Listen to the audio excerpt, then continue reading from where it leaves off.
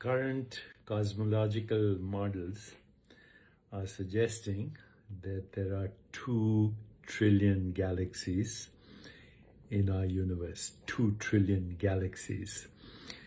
And there are 700 sextillion stars, and probably even 60 billion habitable planets in just the Milky Way galaxy, based on what is called the Goldilocks zone.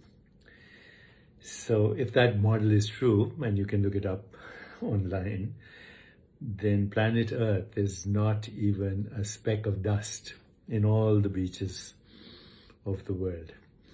So the other day I went to the beach and I tried to pick up one grain of sand from the beach.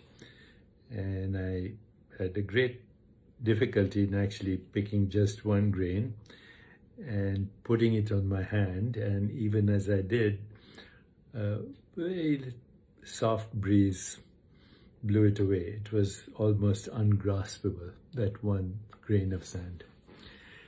Now, on this one speck of dust in the junkyard of infinity is a human species called Homo sapiens, the wise ones. We gave ourselves that name out of either extreme humility or extreme hubris. But this species, which is not on scale even the equivalent of COVID-19, is wreaking havoc in the world. War, terrorism, social injustice, economic injustice, extinction of species, climate change, total insanity.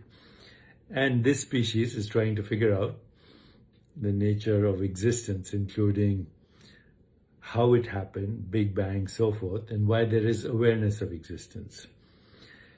So figure that out.